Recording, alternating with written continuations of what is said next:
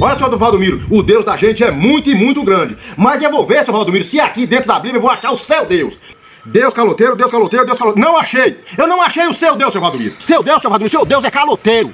Seu Deus é caloteiro, porque o meu não é caloteiro. O meu é o Deus da prata, que serve a prata, o ouro, seu Valdomiro. O Deus da prata e do ouro. É o Deus de quem tem vergonha na cara. O Deus de quem trabalha honesto, seu Valdomiro. Gente me desafiando. Sujeito me desafiando. E com a Bíblia na mão ainda. Estou desafiando seu Deus, Valdemiro. Coitado. Eu não vou nem classificar, né? Não vou nem arrumar um adjetivo. Não vai pegar muito mal. Mas é horrível. Embora eu sou um sujeito meio diferenciado assim, nessas coisas, entendeu? O the guy. The goal. Glória. On the high. Tem 8 milhões de reais fácil, seu Valdomiro, para ser adquirido. Tá lá dentro de sua fazenda. Dentro de sua fazenda tem lá 8 milhões, tá lá facinho, seu Valdomiro. Não precisa você pedir ninguém, não. Aí entra o outro lá falando, vai pedir recurso na sua fazenda. Mostra onde é a minha fazenda, ô débil mental, demoniado. Mostra onde é, porque eu não sei não. Mostra onde é o bandido, que aí eu vou lá e pego o recurso. Ou então vamos fazer o seguinte, esse sitinho seu derrotado aí, vamos trocar na minha fazenda. Que ele gravou o vídeo lá no sítio dele. Vamos trocar esse sitinho derrotado seu cheio de pulga na fazenda que eu tenho então. Vamos no cartório trocar se é que eu tenho fazenda. Bandido. É isso mesmo. Mas eu de cá de uma massa de que uma rai, e de que tio mio, bande ri jojo. Bande cá jojo. Eu vou te contar, porque aí o sujeito, não sei se você botou um vídeo lá, Valdemiro, com a Bíblia na mão, esses bandidos aí. Entendeu? Deixa eu dar a paz. Não, só estou explicando, peraí, bicho, estou explicando aqui. Aí o sujeito, vai lá pegar recurso na sua fazenda. Que fazenda? Mostra onde é minha fazenda, que eu não sei onde é, ué. E se eu tivesse também, ninguém teria a ver com isso, não. Não mesmo. Poderia ter, mas só que eu não tenho. Aí o sujeito lá num pulgueiro, que negócio que queria pulga, né? Aqueles cachorros sardentos, meus cachorros são tudo bonitos. Cuidado com o Neucídio, né? Neucídio, Sim. Para matar pulga. Então, o sujeito lá fala, Valdemir, você vai água dessa vida, derrotado.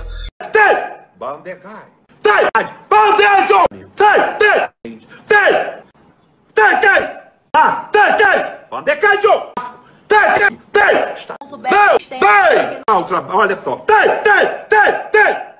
Débito, partido pague. É mistura. Deus. Ande, caiu, Deus. Banda caiu, piaça da gol.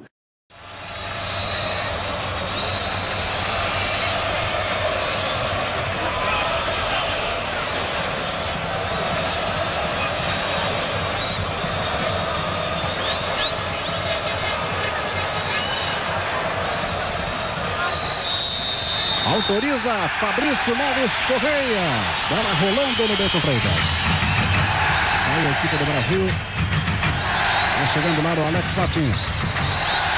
Colocou pra frente, vem atrás dela o Michel. Vem o Sidney.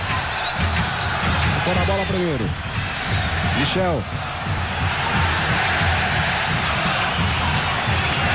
A partida ali do Pedro Ayub, colocou essa bola na frente. Posse de bola do Guinha Azul. Michel faz a abertura lá na direita. Cláudio Milar é o capitão da equipe do Brasil. Vai fazendo a jogada. Ela escapou do Cláudio Milar, tirou dali o jogador Marcão. Mas responde ali o time do Brasil. Atrapalhou todo lá o Ivanildo. Meteu na bola o Ayrton. Fez a partida marcando a falta lá em cima do Guinha Azul. Primeiros movimentos de partida aqui no estádio Bento Freitas. Jogadores do Internacional e do Brasil cercam o árbitro Fabrício Neves Correia. Outra vez eu lanço para você. Preto, sentindo lá o Edinho. em cima do Edinho, exatamente, e já a reclamação muito grande do banco do Internacional, dizendo que os jogadores do Brasil vieram para bater. Aí o Edinho sentindo a perna, mas vai para o jogo. Para Marcão, para a cobrança da falta. Passamos de 1 minuto e 15, primeiro tempo de partida aqui no estádio Bento Freitas. A falta para o Internacional fazer a cobrança. O capitão Fernandão fica orientando o posicionamento dos jogadores lá no ataque.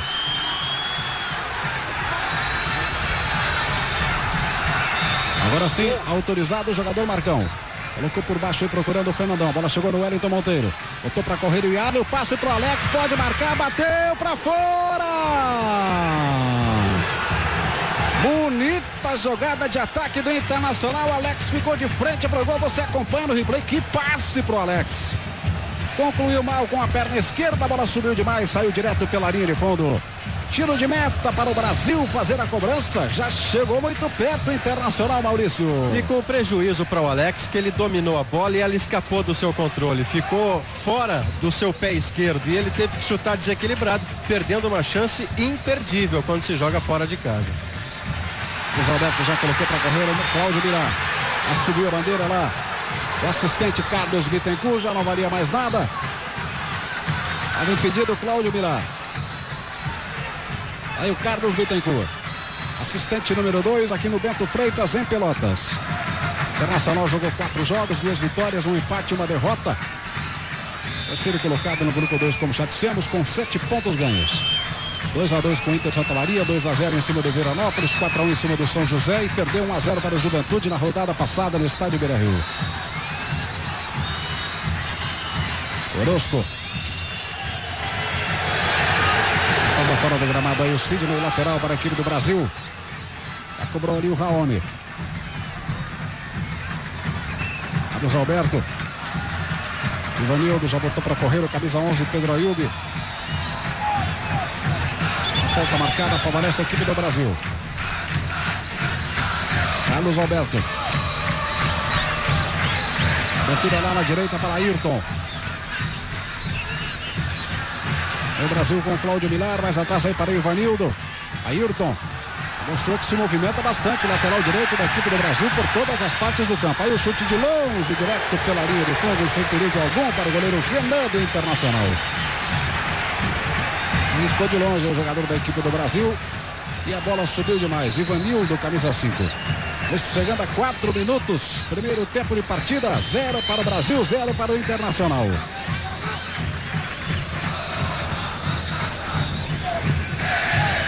Brasil de Pelotas está na tabela de classificação aí em 7º lugar, tentando desesperadamente uma reação para fugir do rebaixamento para a segunda divisão. O Brasil ficou algum tempo na segunda divisão, valorizando muito por isso o convívio com os grandes clubes do estado. Lá vem o Ayrton, desceu a bola, ela ficou com o Marcão. Linha azul. Aí no gramado sofreu a falta ali do Ayrton. Estava de novo ali no meio do campo cometendo a falta, o lateral direito da equipe do Brasil. Brito.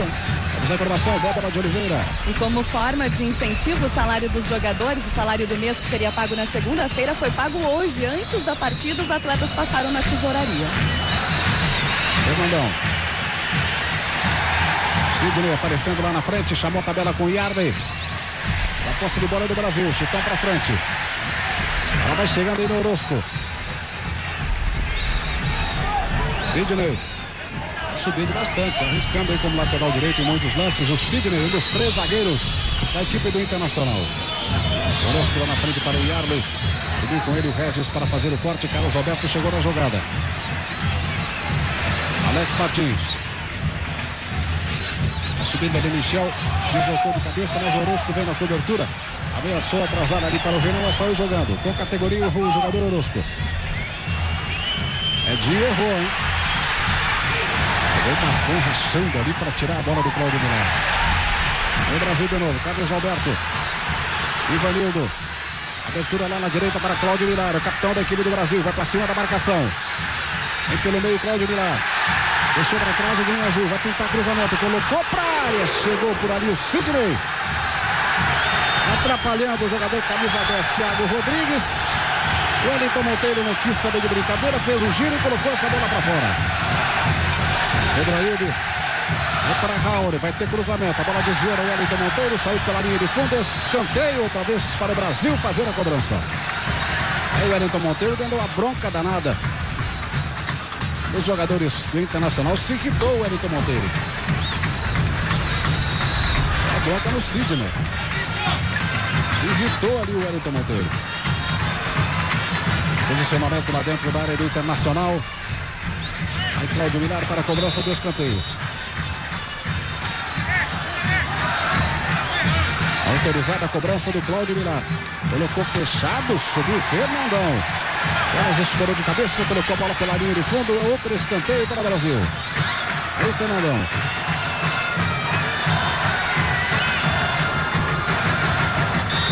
Outra vez Cláudio Milar. Orozco lá atento na marcação.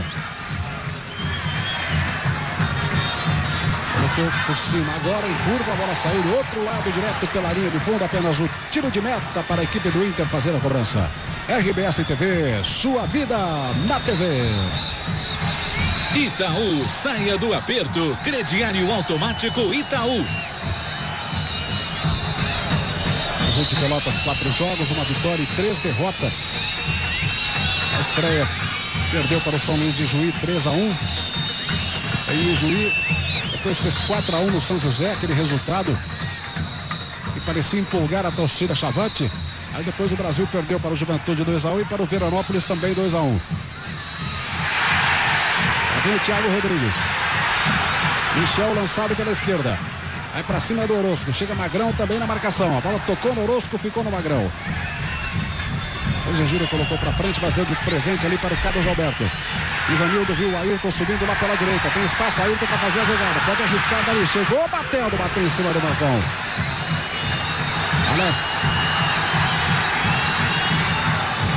Correndo o Iago lá pela esquerda. Chegou na frente dele lá o Regis, deu um chutão para fora. Lateral para a equipe do Inter fazer a cobrança lá com o Marcão. Brito, quem está liberado pelo Brasil de Pelotas para apoiar é o Ayrton, lateral direito. O Raoni guarda a posição. E o Ayrton nem se preocupa se o Yarley ou o Alex vai cair às suas costas, porque tem cobertura. Olha aí. Guinha aí para o Alex, devolução para o Guinha Azul. Chega bem o Internacional pelo lado esquerdo, colocou para trás, está subindo o Fernandão, meteu a cabeça na bola, chegou no Yarley. Mas atrás aí com o Wellington Monteiro. Magrão. Wellington Monteiro. Yarley, a tabela é boa. Wellington Monteiro já dentro da área, chegou batendo. A bola desviou no caminho, foi para os braços do goleiro Rodrigo Silva da equipe do Brasil. Deu um bico na bola ali o Wellington Monteiro. Você acompanha no replay a tabela. Colocou essa bola na frente, bateu, mas a bola desviou no caminho. Falta ali em cima do Ivanildo. Pertinho do lance, Fabrício Neves Correia. Outra vez é para você a falta cometida em cima do volante, camisa 5 do time chavante. Regis. Ayrton com Ivanildo. Ela desviou lá no Edinho. Alex. Linha azul tem Wellington Monteiro pedindo pela direita. Ele prefere investir aí pelo meio. Bom passe pro Edinho como atacante. Ela tocou no jogador da equipe do Brasil, camisa 3, Regis. E o Rodrigo Silva já deu um chutão para frente. Michel contra o Sidney, o garoto do Inter chegou, colocou por baixo para fora. Lateral para a equipe do Brasil, vai Raoni para a reposição de bola. Michel, na briga ali com o Sidney. Foi empurrado ali o Michel, leva a bronca do Sidney. O juiz da partida marcou a falta ali, viu? Os dois se encarando ali, o Sidney e o Michel. Mas deu uma encarada ali o Sidney. Você acompanha no replay aí com o Michel caído. Cláudio Milar. Cobertura lá à direita para o jogador Ayrton. Vai na marcação o Alex. Ayrton colocou a bola para a área, remessa do gol para fazer a defesa. Verdade, Maurício. Esse esquema pelo lado esquerdo do Internacional, já para conversar com o Maurício. Guinha Azul já lança o Yarley, tem o Wellington Monteiro completamente à vontade pelo lado direito. A bola passou pelo Magrão. Yarley procurando a linha de fundo, chega com ele ali, escorando o Alex Martins, empurrou a bola pela linha de fundo, escanteio para o Inter fazer a cobrança. Vai chegar o Alex para colocar essa bola na área. Passamos dos 11 minutos, primeiro tempo de partida aqui no Bento Freitas, em Pelotas. 0 para o Brasil, 0 também para o Internacional. 99 gols ao Gauchão, hein? Já cobrado, escanteio, bola para a área, caíram vários jogadores, a bola tocou no jogador do Brasil, escanteio do outro lado agora para o Inter cobrar. Outra vez aí para você, como tocou na bola o lateral da equipe do Brasil. Atravessando o gramado, o Wellington Monteiro para cobrar lá pelo lado esquerdo agora. O Magrão se colocando dentro da área. Chegou lá agora o Wellington Monteiro para a cobrança de escanteio. Fernandão e Marcão estão literalmente abraçados ali dentro da área. E o Fabrício Neves Correia viu. Não quer abraço. Aí empurra. Autorizado escanteio, cobrou o Wellington Monteiro, colocou lá dentro da área, tirou a defesa do Brasil. Alex cabeçou para trás. A bola chegou no Edinho. As aberturas no Wellington Monteiro. Ficou na entrada da área, mas deu de presente ali para o Carlos Alberto. Thiago Rodrigues. Cláudio Milá. Olha só, quem chega agora na marcação do azul. Cláudio Milá. Tocou na bola, Marcão. Chegou batendo e o Anildo. Há perigo no lance, subiu a bandeira, não valia mais nada. Marcado impedimento do ataque do Brasil. Setor esquerdo do Internacional, Maurício. Muitas vezes quem aparece ali como o ala é o Guinha Azul, outras vezes o Alex, mas o Marcão é mais um lateral esquerdo do que um zagueiro, hein, Maurício? É que na verdade o lado esquerdo do Internacional foi o que mais funcionou na partida mais convincente do Inter no Gauchão até hoje. Foi aquela goleada sobre o São José no Passo da Areia por 4-1. Ali o lado esquerdo do Inter com o Alex em primeiríssimo plano e Marcão logo abaixo, funcionou demais. E o Inter insiste por esse lado, até porque Ayrton, o lateral direito do Brasil, já dissemos, é quem está autorizado a subir. A ideia do Inter é jogar as costas do Ayrton, seja com o Marcão, seja com o Guinha Azul, com quem aparecer por lá. Antes do jogo, o Abel disse o seguinte: olha, eu já orientei para o pessoal jogar pelos lados, só que ele está reclamando que o pessoal podia, segundo ele, podia chegar um pouco mais aqui pelo lado direito. Olha o Fernandão, faz a abertura para o Alex, que chega pela direita, chegou batendo, a bola ficou no caminho, o Alex ficou pedindo o toque. O Raoni já coloca essa bola para frente. Ficou no peito ali do Sidney, saiu o lateral para a equipe do Brasil. Outra vez aí a bola bateu no braço direito do jogador da equipe do Brasil. A lateral aí para o Raoni fazer a cobrança. Chegando a 14 minutos. O primeiro tempo de partida no Bento Freitas em Pelotas. Edinho está jogando aí com o Guinha Azul. Marcão. Olha o Guinha Azul. Avançando ali pelo meio. Tem muito preparo físico esse Guinha Azul. Olha a jogada que ele fez. Já colocou procurando o Fernandão. A bola tocou no Raoni.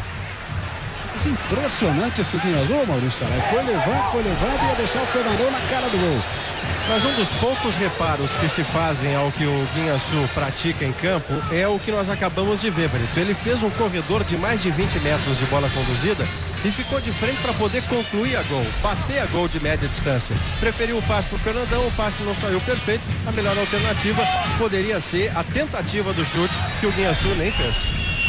Aí ele ganhou com a bola. Intermediária do Internacional. Jogada pela esquerda com o Marcão. A marcação lá o Cláudio Milá, a bola chegando no Alex. Devolução para o Marcão, tem espaço para jogar. Chega bem o Internacional. Passe para o Yarley. Chegou na frente dele lá o jogador Alex Martins. A bola saiu pela linha de fundo. Tiro de meta para a equipe do Brasil fazer a cobrança. RBS TV, sua vida na TV. Brahma, Carnaval e Brahma, todo mundo ama.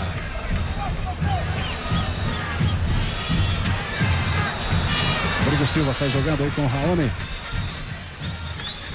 Um chutão pra frente procurando o Michel. Ela passou pelo Sidney, chegando o Orozco.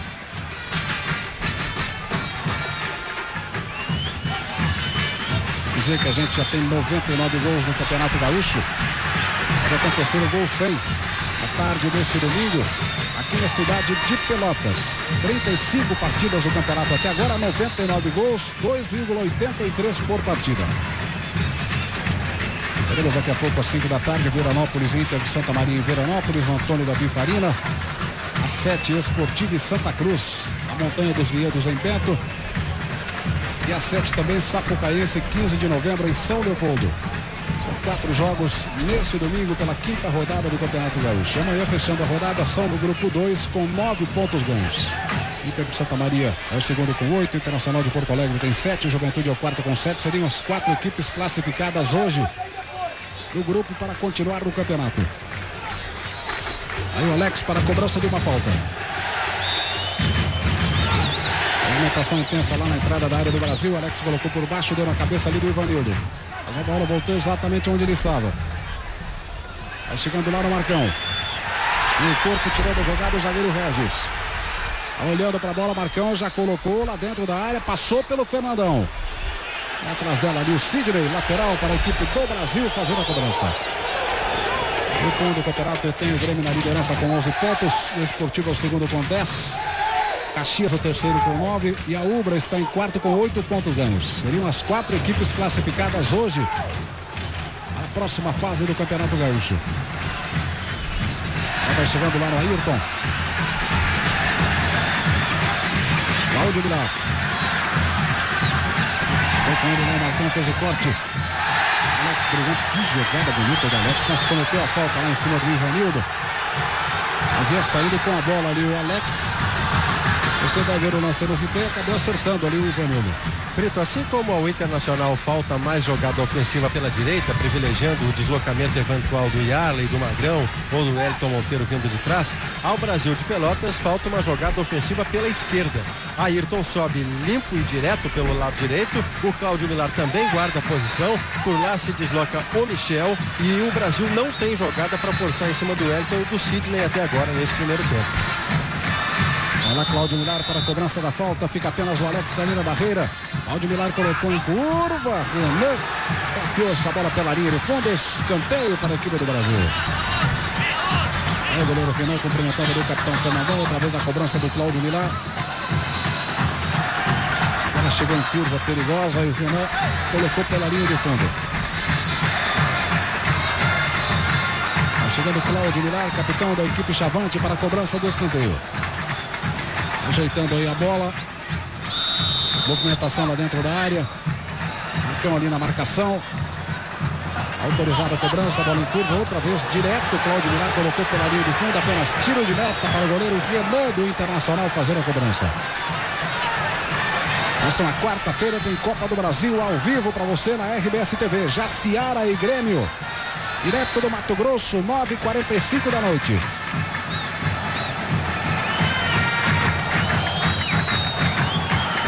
Pouco no show do intervalo, um super compacto da vitória do Grêmio ontem sobre o Novo Hamburgo no Estádio Olímpico, 2-0. Os de Tadeu e William Magrão, 2-0 para o Grêmio. Daqui a pouco no show do intervalo você vai ver o compacto. Só o Internacional tem chance de gol em 20 minutos desse primeiro tempo. A gente está chegando a 20 minutos. Só o Inter, aquela bola do Alex de frente para o goleiro, que ele um pouco desequilibrado chutou para fora. De resto, não há chance de gol para nenhum dos times. Mas o Inter não é superior ao Brasil de Pelotas. Teve essa chance logo de início que referimos, cartão amarelo no Michel pela falta no Sidney. Mas depois disso o jogo tem pleno equilíbrio. O Brasil de Pelotas tenta, erra um passe, erra o acabamento. Vem o Internacional, faz a mesma coisa com o mesmo erro de acabamento. O equilíbrio é total no jogo. Carrinho agora do Michel, acabou acertando ali o Sidney. Outra vez aí para você, ó. Chegou com muita vontade ao lance.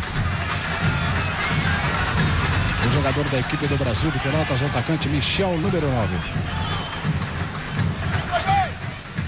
Vai cobrar aí o Orozco. Passando aí de 20 minutos e 30, primeiro tempo de partida aqui no Bento Freitas, na cidade de Pelotas. 0 para o Brasil, 0 para o Inter. Aí o Orozco colocou lá na entrada da área. Começou para trás ali o Ivanildo. Se meteu na jogada o Edinho.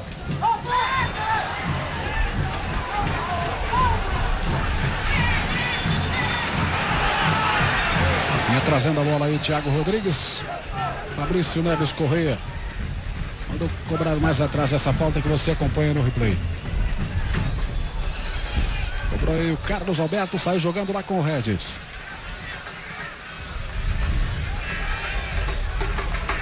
Camisa 11 é Pedro Ayubi. Marcado lá pelo Fernandão. Começa de novo a equipe do Brasil aí com Alex Martins. Procurando o Michel lá na frente. Tá muito complicado para o Michel ali, marcado pelo jogador Sidney. A levada pior sempre. Aí ele brigando pela bola outra vez, agora com o Edinho. Marcão atrasou até o goleiro Renan. Dá um chutão para o campo de ataque aí o Renan. Fernandão domina com o peito. Ajeitou aí para o jogador Magrão. Passa apertado agora do Wellington Monteiro. E errado do Guia Azul. Ali lançamento vai na frente, Cláudio Vilar. Frente dele o jogador Orozco saiu com a bola, mas colocou para fora, lateral para o Brasil fazer a cobrança. Melhor defesa do Campeonato Gaúcho até agora do Caxias, apenas 2 gols sofridos, hein? Pior defesa do Guarani de Bagé, que sofreu 13 gols no campeonato até agora. Mas venceu na sexta-feira 1-0 a equipe do Juventude no estádio Estrela d'Alva, na cidade de Bagé. Edinho. Falta ali em cima do Linha Azul. Fabrício Neves Correia marcou, cometida pelo Ivanildo, que diz ali que foi na bola. Foi caído aí o Guinha Azul. Passamos da metade do primeiro tempo de partida aqui no estádio Bento Freitas, em Pelotas. 0 para o Brasil, 0 para o Internacional. O Guinhaçu, por exemplo, está voltando de uma lesão longa, 30 dias em recuperação, está fora de ritmo. Ele não dá nem metade da dinâmica que costuma dar e fez assim no torneio de Dubai, que o Internacional foi campeão. Hoje é um jogador muito mais contido, guardando posição perto do Marcão, fazendo cobertura no caso de o Milar disparar, e não há quase nada da presença do Guinhaçu na frente. Tem um lance que ele tentou o passe para o Fernandão e até poderia ter tentado o chute a gol, mas é toda a participação de movimentação do Guinhaçu até agora no jogo. 7 de janeiro foi o último jogo do Guinhaçu contra o Inter de Milão, e perguntado sobre se teria condições físicas para de repente aguentar 90 minutos, ele disse que compensa pela garra, pela determinação, características aliás do Guinhaçu. Marcão. Tá marcado lá pelo Ivanildo, colocou mais atrás aí para o Yarley e o Guinhaçu aberto aí no meio. Bola passando aí pelo Magrão. Sai atrás dele aí o Carlos Alberto. Ainda Magrão, escorregou, pisou na bola, saiu. Lateral para a equipe do Brasil. Michel para Cláudio Milar.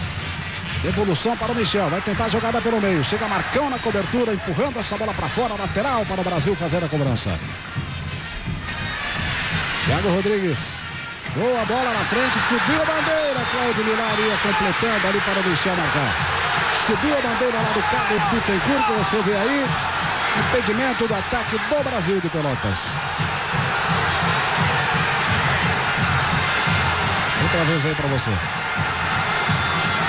O Michel ia ficando à vontade. Se irritou ali o Cláudio Milar. Yarley. Na frente para o Alex. Tirou a defesa, voltou no Magrão. Tentou o passe na frente, foi direto para o Rodrigo Silva, goleirão da equipe do Brasil.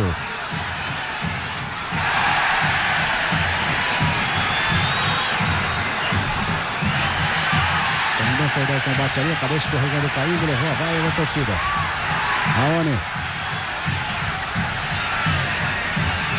Esse Raoni passou pelo Grêmio e a torcida tinha uma implicância com ele impressionante.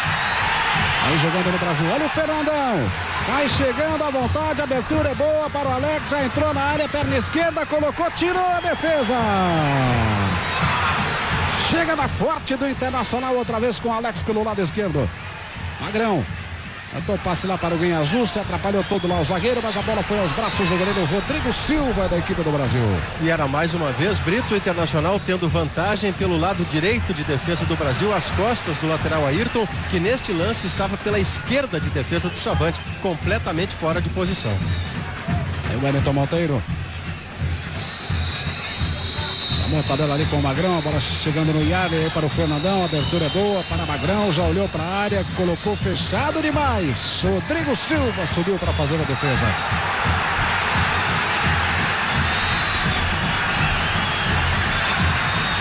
Aí camisa 10, Thiago Rodrigues. Ayrton. O Ayrton, esse lateral direito, começou voando, aparecendo em todas as partes do campo, agora está lá na lateral bem quietinho. Michel não esperava, estava de costas ali para a bola ia chegando nele. Wellington Monteiro. Brito. Vamos lá, Débora. Só para ter uma ideia da pressão que sofrem os jogadores do Brasil de Pelotas, o presidente Helder Lopes e também os membros da direção ficam no banco de reservas junto com os reservas e aqui em cima do treinador Suca ajudando a comandar a equipe. É uma pressão, hein? Aliás, a direção do Brasil proibiu todo mundo de falar durante a semana, só eles poderiam falar. Só eles, ninguém mais. Só o presidente estava autorizado, se autorizou a falar, né? Exatamente. O Magrão fez a abertura, colocou essa bola na frente. falta cometida em cima do Wellington Monteiro no começo do lance. Ali o Fabrício Neves correu, outra vez aí a jogada para você conferir. A falta cometida pelo Raoni. Alex e Wellington Monteiro em posição ali de cobrança. Passamos dos 27, primeiro tempo de partida, 0 para o Brasil, 0 para o Internacional. Já cobrou o Wellington Monteiro. Em azul tem muito espaço lá pela esquerda. Mas vai fazer o cruzamento. Colocou lá dentro da área, tá subindo o Fernandão, tá subindo o zagueiro para fazer o corte. A bola chegou no Alex, caiu na perna errada, ajeitou agora sim, perna esquerda, bateu, feito!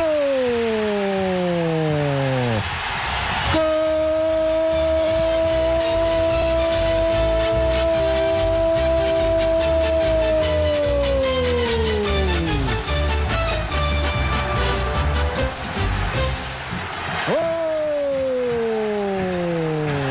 Internacional chega lá com o Alex, camisa 7. Ajeitou para a perna esquerda. E aí, chutou no canto com muita categoria. 1-0 Internacional. Lá vem o Brasil, Cláudio Milá, já dentro da área. Bateu, Cláudio Milá se livrou da marcação, bateu na trave. Na trave. Cláudio Milá respondendo rápido. O time do Brasil perdeu boa chance agora. Mas Alex fez 1-0, Maurício Saraiva. E fez um gol de alta categoria. Não é a primeira vez que o Alex bate em gol com precisão absoluta.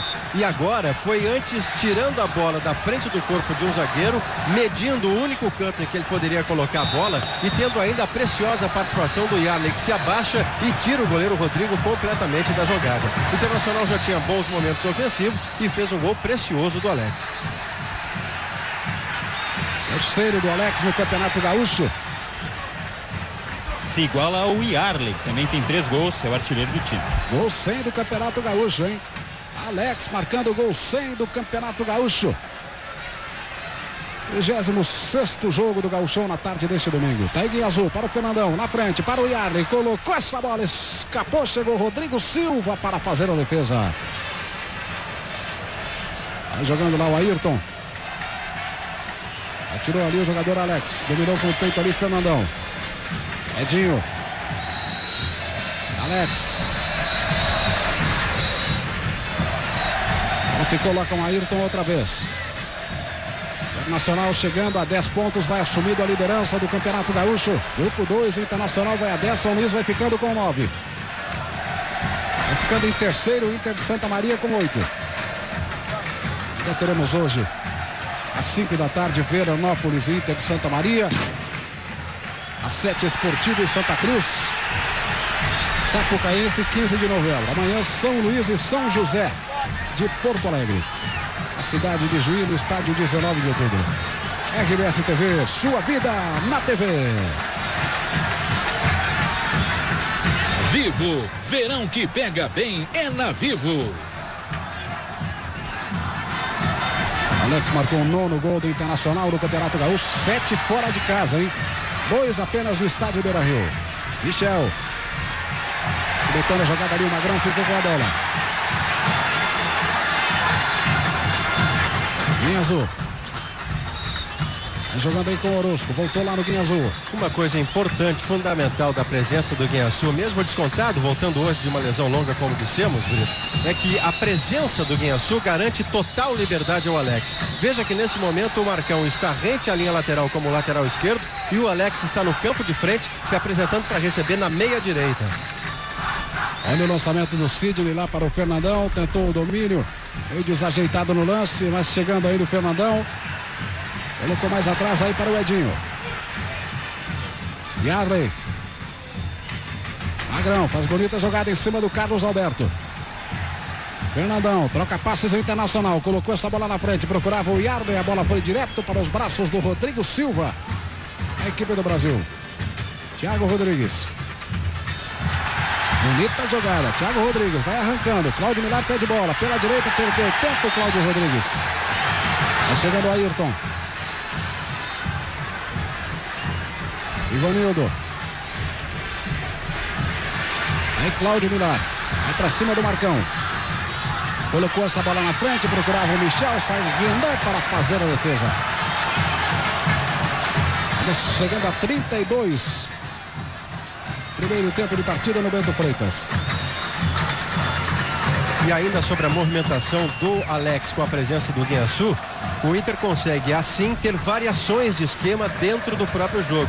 Há momentos em que o Inter faz 3-5-2, o Marcão vira zagueiro, e há outros em que o Alex tem plena liberdade do meio para frente, em que o Marcão vira lateral esquerdo com a cobertura do Guiaçu. É interessante taticamente ver o Internacional nesse desenho. Ivanildo colocou na entrada da área, procurando ali o jogador Thiago Rodrigues. A bola passou por ele, passou pela defesa também, saindo pela linha de fundo. É tiro de meta para Renan fazer a cobrança.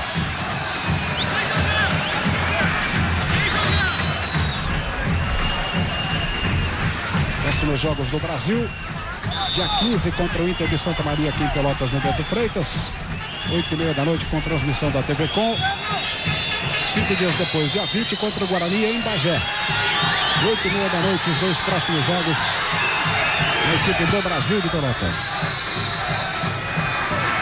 Próximos jogos do Internacional pelo Campeonato Gaúcho, dia 16 contra o Guarani de Bagé em Porto Alegre. E dia 20 contra o São Luís em Ijuí. 9h45 da noite. Transmissão da RBS TV. Raoni. Aí com o Michel, meteu na frente, Thiago Rodrigues pode marcar, passou pelo Renan, parou a jogada, bateu pra fora! Pra fora, Thiago Rodrigues perdeu a grande chance do empate da equipe do Brasil. Passou pelo Renan, parou a jogada, tentou a conclusão pro gol. E a bola caprichosamente passou à esquerda do goleiro Renan, você acompanha no replay. Mas é como ele tentou colocar essa bola no canto. Tentou certo, hein, Maurício? Eu ia dizer a você, Brito, só pode reclamar da sorte, Thiago, porque o Marcão tapava o canto direito do gol do Inter e só havia o canto esquerdo para bater. O Thiago escolheu aquele canto, chutou certo e ela fez uma curva um pouquinho menor do que deveria para a bola ter entrado. O Brasil teve a grande chance do empate, mais até do que aquela do Cláudio Millar logo depois do gol do Inter, porque o gol estava quase que escancarado. Raoni tentou cavar a falta ali, o juiz da partida disse que não houve nada. Ela vai chegando lá no Ivanildo. Ayrton. Penal do Ivanildo. Tem Raoni pedindo bola pela esquerda.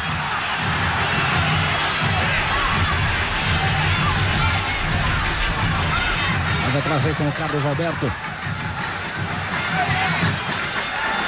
Foi Regis. Vai jogando lá com Pedro Ayub. Um pouco sumido na partida, Pedro Ayub. Já passou pelo Grêmio.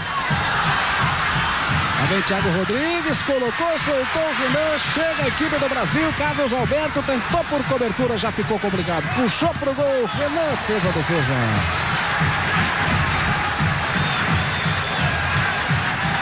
Fez boa defesa aí o Renan, mas o chute não saiu muito forte. Perdeu a chance no ataque do Brasil. RBS TV, sua vida na TV. Volkswagen, perfeito para a sua vida. Uma falta aí do Raoni em cima do Magrão, você acompanha no replay. Brito, para registrar naquele lance em que o Brasil de Pelotas quase marcou, o Magrão recebeu uma bronca geral pelo cochilo na marcação e saiu pedindo desculpa para todo mundo. O Abel chamou muita atenção dele, dentro de campo Fernandão, Marcão e Edinho, todos deram bronca no Magrão. Fernandão ajeitou de cabeça, a bola vai chegando no Alex. Wellington Monteiro, aí para o Fernandão. E Arley se mexe já dentro da área. Vai o camisa 10 do Internacional. Tá aí o Arley. Tentou devolução para o Fernandão. Chegou Pedro Ayub para fazer o corte. Edinho. Entrada da área para o Alex. Fernandão, devolução para o Alex. Tabela à vontade o Internacional. Marcava a irregularidade lá que era o impedimento. Assinalado pelo José Carlos Oliveira.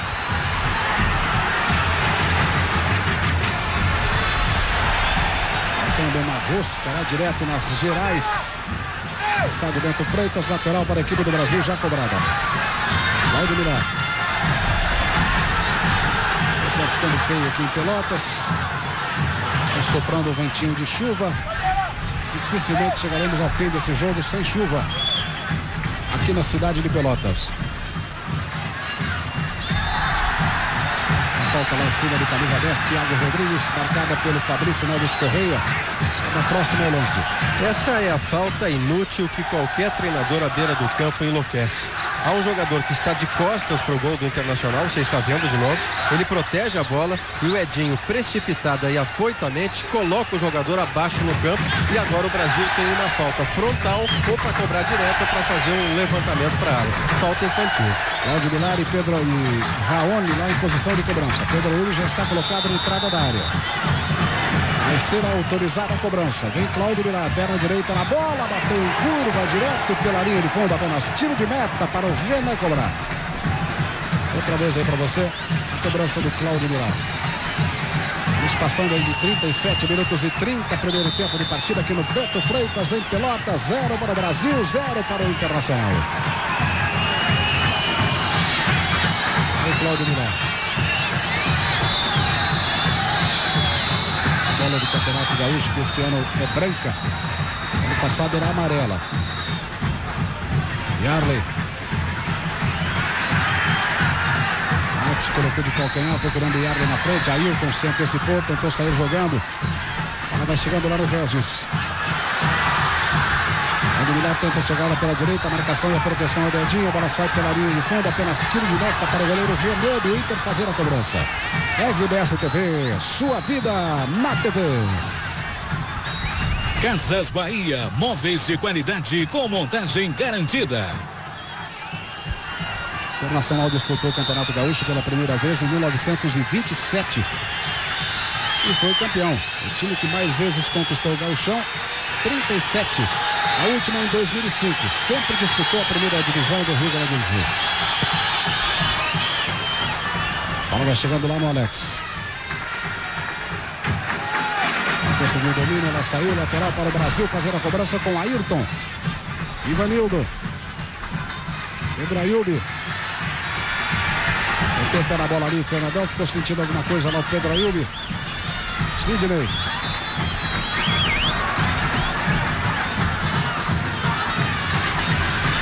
Michel tentando a jogada individual, mas saiu com bola e tudo para fora. Assinalou ali o José Carlos Oliveira, lateral para o Inter fazer a cobrança. Já faz algum tempo, nesse primeiro tempo, com perdão da redundância, Brito, que o Internacional fixou o Marcão na lateral e o Alex como jogador do meio para frente. Ele marca, ele é o primeiro jogador a marcar, o Ayrton, lateral do Brasil de Pelotas, que se desprende para o apoio. Mas quem faz mesmo lateral com a cobertura do Guinhaçu é o Marcão. O Internacional assim libera o Alex para ser um jogador do meio para frente com poder de conclusão. Ele nesta temporada de 2008 está fazendo gols, bola parada, bola andando, chute de média distância. Em Dubai fez gol dentro da área naquela vitória sobre o Stuttgart. Vive uma grande temporada, o Alex do Inter. E azul conversando aí com o técnico Abel Braga. O Wellington Monteiro para a cobrança da lateral, mas continua sendo atendido lá o jogador da equipe do Brasil, Pedro Ayubi, que você vê caído aí. Estamos na 5ª rodada do Campeonato Gaúcho de Futebol. Começando em seguida em Veranópolis, estádio Antônio Davi Farina, Veranópolis, Inter de Santa Maria. 7 da noite, 2 jogos, Esportivo Santa Cruz, Sapucaense, 15 de novembro. 15 de novembro que não tem nenhum ponto ganho até agora. É o único time que ainda não ganhou nenhum ponto no Campeonato Gaúcho até agora. 0. 8º colocado no grupo 1 do Campeonato Gaúcho, agora treinado pelo Júlio Espinosa. Yarley. Então meia-lua ali em cima do Alex Martins, que cometeu a falta e vai levar o cartão amarelo lá, o camisa 4 da equipe do Brasil de Pelotas. Caído no gramado aí, Yarley. Levantou e foi para o jogo, número 10 do Internacional. Outra vez é a falta para você conferir. Olha só, mas deixou o braço direito realmente o Alex Martins atingindo ali, Yarley.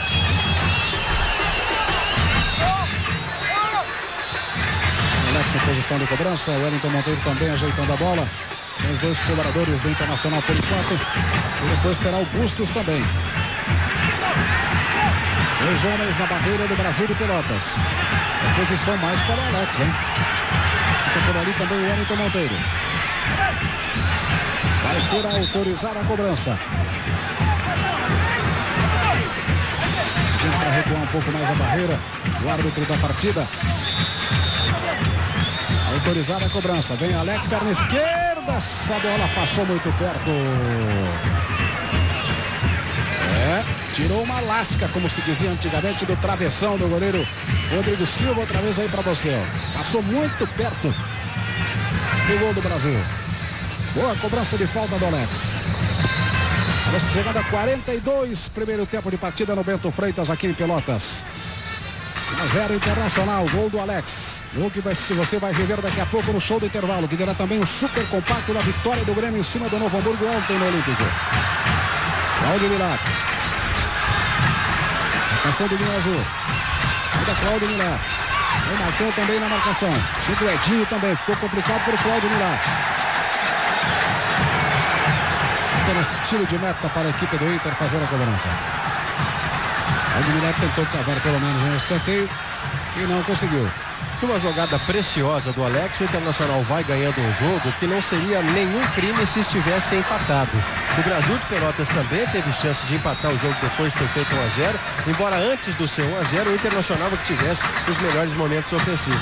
Pelo equilíbrio do jogo, o empate não seria nada grave, nada absurdo, mas o Inter teve o mérito da jogada de alta qualidade do Alex. Yarley.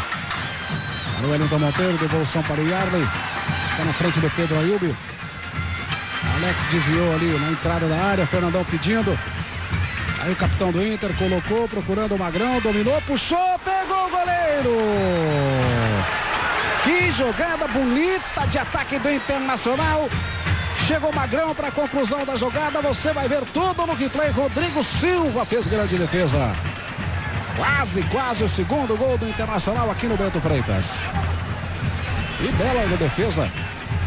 O goleiro que você vê aí, o Rodrigo Silva, do time do Brasil. Com direito ao cumprimento do Magrão. Bela conclusão do Magrão, hein? Para a cobrança de escanteio, o jogador colorado colocou lá dentro da área, subiu, tirou o zagueiro, salvou o zagueirão do time do Brasil. Sidney ia marcando de cabeça dentro do gol, salvou o goleirão da equipe do Brasil. Outra situação de gol para o Inter. Cobrado escanteio, a bola vai chegando no Alex. Colocou por elevação, fechado, chegou bem Rodrigo Silva para fazer a defesa. Pressiona o Internacional em busca do segundo gol, Maurício. Duas chances em sequência, uma delas com bola tirada de cima da linha e outra uma jogada de cinema, tanto pelo chute do Magrão como pela defesa do Rodrigo. Agora o Brasil de Pelotas no intervalo. Olha aí. Olha o Fernandão lançado lá dentro da área, chegou Alex Martins e escorou de cabeça. Brasil de Pelotas no intervalo, o técnico Suca provavelmente faça uma modificação para tornar o seu time mais ofensivo, o que vai acarretar risco para ele, mas não tem outro jeito. E Michel aí pelo lado esquerdo. Para cima do Sidney. Então passa aí para Cláudio Milar, a bola chegou. Carlos Alberto. Thiago Rodrigues, aí com Ayrton. Já olhou para a área, tem cruzamento, colocou lá dentro da área, Renan tirou. Serão 2 minutos de acréscimo, Brito. Já 47, portanto. Lateral aí para a equipe do Brasil fazendo a cobrança com o zagueiro Regis. Tá chegando aí no Carlos Alberto. Já passamos dos 45. Esse primeiro tempo de partida. Ayrton.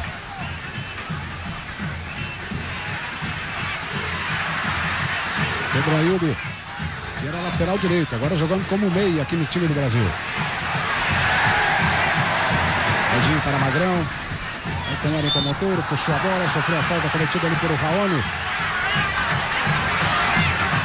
Fabrício Neves Correia, próximo ao lance, marcou a falta.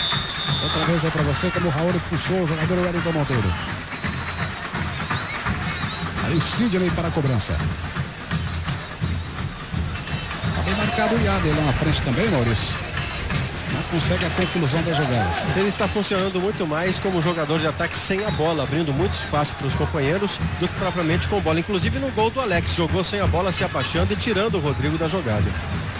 E o Alex, o Magrão, aí com o Fernandão, bola voltando no Magrão, tentou parar ali na entrada da área, caiu no gramado, pediu a falta, o juiz da partida disse que não houve nada. E aí ele tem velocidade lá pela direita. Foi passe lá para o Cláudio Milar, agora pichada demais, saiu pela linha de fundo. É tiro de meta para a equipe do Inter cobrar. Estamos nos segundos finais desse primeiro tempo de partida aqui no Bento Freitas, em Pelotas. Placar de 1-0 Internacional, gol do Alex, que você vai rever daqui a pouco no show do intervalo. Vai apresentar também o super compacto da vitória do Grêmio ontem sobre o Novo Hamburgo no Estádio Olímpico em Porto Alegre. Aí o final do primeiro tempo de partida aqui no Bento Freitas, com 6 pontos na tabela. Começa o segundo tempo no Bento Freitas. A bola vai chegando aí no Marcão.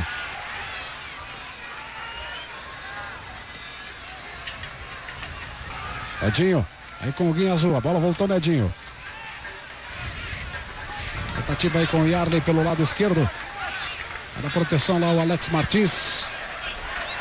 Aí chuta a bola para fora, não quis saber de brincadeira. Lateral para a equipe do Internacional fazer a cobrança. O Alex Martins deu uma encarada ali no Yarley. E virou as costas, não quis saber de nada. Aí o Marcão para a cobrança da lateral. Tá aí o técnico Abel Braga. Tá subindo lá o jogador Fernandão, não chegou a subir. Tirou a defesa do Brasil, agora bateu no braço ali do linha azul. O juiz da partida estava ali, Fabrício Neves Correia, marcando toque para a equipe do Brasil fazer a cobrança.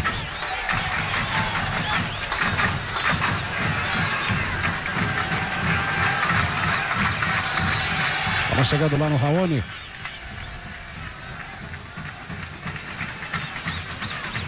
Faz abertura aí com o Regis. Ainda no campo de defesa, o zagueirão da equipe do Brasil. Primeira participação aí do Alain Mineiro na partida, também conhecido como Alain Cássio. Lá vem o Alain Mineiro.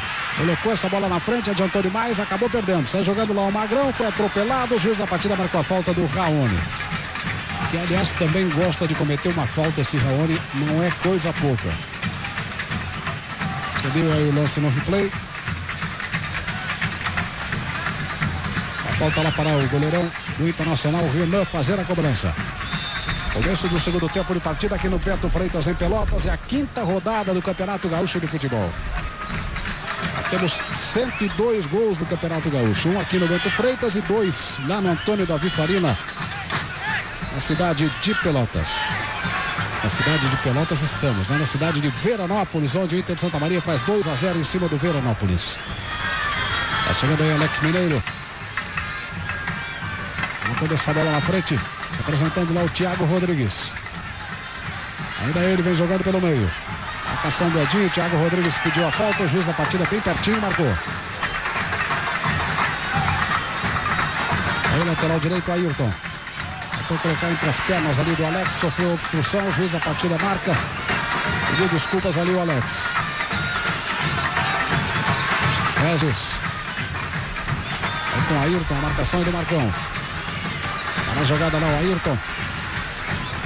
Ficou mais atrás aí para o Regis. Vem chegando a equipe do Brasil, mas vem chegando vagarosamente. Lá o Ayrton.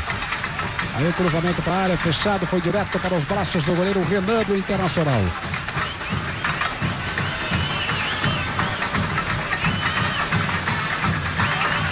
Alex.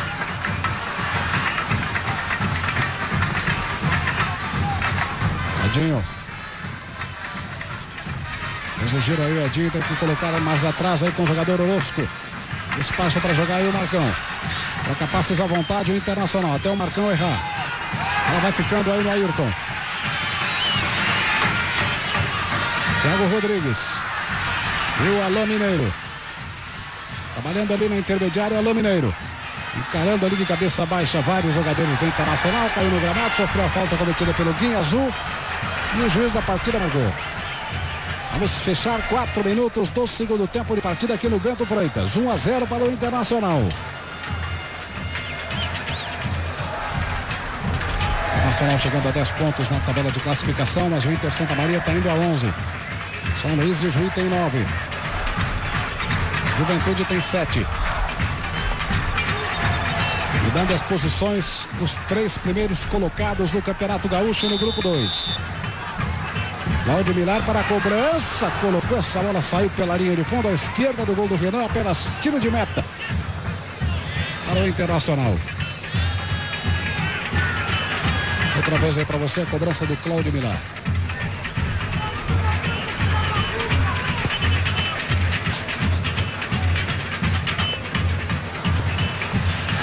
Yarley. saiu lá pela linha de fundo, escanteio para a equipe do Internacional. Saiu lá na cobertura o Alex Martins.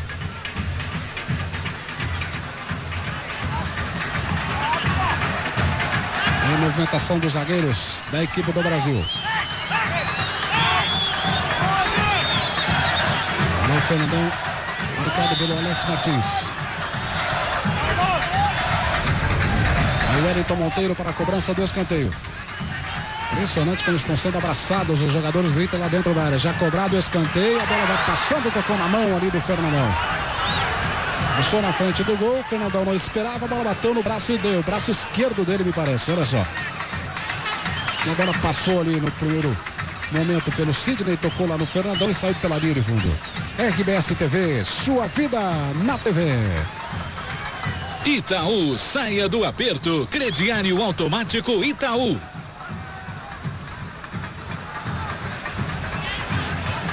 Aí o lateral direito, Ayrton. Dando o balãozinho aí no guinho azul. Mas o argentino olhou com cara feia para ele e disse: aqui não, balãozinho não. Mas é falta de cartão amarelo, errou o Fabrício Corrêa. Vai ficando lá no Marcão, a falta em cima do Thiago Rodrigues. É Carlos Alberto para fazer a cobrança, botou para jogar o Raoni lá pela esquerda, dominou a bola no peito. Tá na briga ainda o Raoni. Colocou essa bola na frente, tá o Cláudio Vilar, chegou batendo, a bola passou na frente do gol. Mas a partida já marcava lá. O impedimento assinalado pelo José Carlos de Oliveira, confirmado pelo Fabrício Neves Correia. Outra vez aí para você. O Cláudio Vilar colocou lá da esquerda. Ajeita sem muita pressa ali o Renan para a reposição de bola. Vai chegar em seguida aí a 7 minutos do segundo tempo de partida aqui no Bento Freitas, na cidade de Pelotas.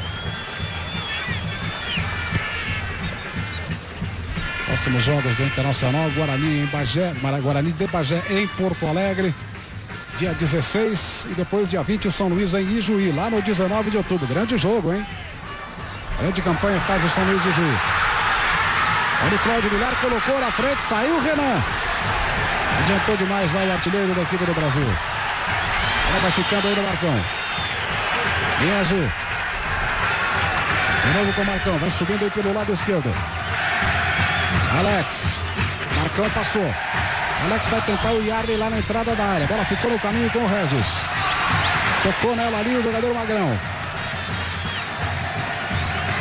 Fora de cabeça o Alex, não conseguiu chegar ali o Marcão, a bola saiu, lateral para o Pedro Ayub fazer a cobrança. Brito, no lance anterior, a defesa do Internacional foi pega em linha pela primeira vez no jogo. É um erro bem inocente de setor defensivo experiente com o Orozco. De dois jogadores em linha, quase que o Cláudio Vilar toma a bola do Renan, que com categoria escapou daquilo com os pés. Thiago Rodrigues. A partida marcando a falta para a equipe do Brasil. Falta já cobrada pelo próprio Thiago Rodrigues. Carlos Alberto. Entrou o Cláudio Vilar lá pelo lado esquerdo, mas foi desarmado pelo jogador Magrão. Vem jogando o Wellington Monteiro. Ela ficou no Pedro Ayub. Thiago Rodrigues lançado pela direita. É para cima da marcação do Marcão. Colocou na frente, Cláudio Vilar na hora do chute, encontrou o Orozco pela frente. Complicado para o atacante da equipe do Brasil. Ayrton. Esse Ayrton é cheio de graça também, gosta de um lance de efeito, balãozinho, janelinha. Corre bastante, se movimenta muito. Ayrton, lateral direito da equipe do Brasil. Entenderam-se agora os dois jogadores da equipe do Brasil. O Alain Mineiro colocou essa bola na frente, mas o jogador correu para o outro lado. Ela vai ficando lá com o Renan. Passamos dos 9 minutos, segundo tempo de partida aqui no estádio Bento Freitas, em Pelotas. É a 5ª rodada do Campeonato Gaúcho. Próxima quarta-feira tem Copa do Brasil ao vivo para você na RBS TV, hein? Tem Jaciara do Mato Grosso e Grêmio, 9h45 da noite. Ele vai reforçando aos poucos o seu time. Entrou o Roger ontem. Pereira também, tá aí o Edinho, chutou de longe, a bola foi para os braços do goleiro, soltou, levou um susto danado e deu um susto na torcida. O Rodrigo Silva. Marcão. Ali chegando na frente com o Marcão, o Yarley não esperava. Saiu do gol lá, o Rodrigo Silva deu um chutão para frente. Em azul. Alain Mineiro. Passa apertado lá para o Raoni, foi atrás dela, o lateral não chegou. Lateral para a equipe do Internacional fazer a cobrança lá com o Wellington Monteiro. Já temos... Olha só o que fez aí o Rodrigo Silva. Já temos 102 gols no Campeonato Gaúcho. A média é de 2,76 é a média por jogo. 37 partidas, vamos chegando nesse Campeonato Gaúcho. 4 jogos neste domingo, daqui a pouco. Às 7 tem Esportivo Santa Cruz, Sapucaense, 15 de novembro. Amanhã, fechando a rodada, São Luís e Juiz, São José de Porto Alegre. Rodada que começou na quarta-feira com empate em Caxias, Caxias 0, Ubra também 0. Orozco.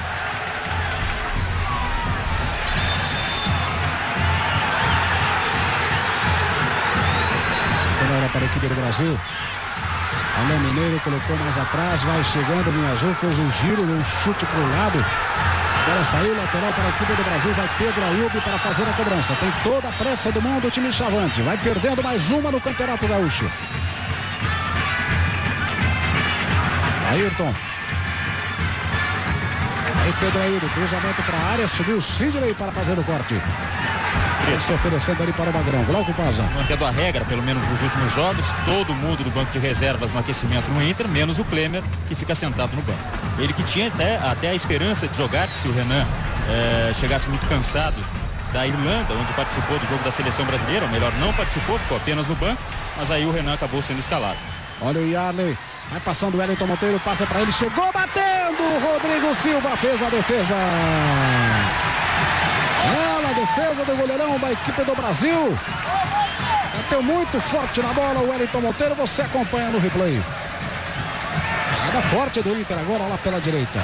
Custo e benefício. Tem benefício a entrada do Alain Mineiro para o Brasil de Pelotas porque desestruturou a marcação de meio do Inter. O Brasil está chegando bastante no ataque. O custo é que o contra-ataque Internacional é perigosíssimo. O Alex para a cobrança de escanteio, colocou ali pertinho para o Wellington Monteiro. Conseguiu o cruzamento, Fernandão feito! Gol!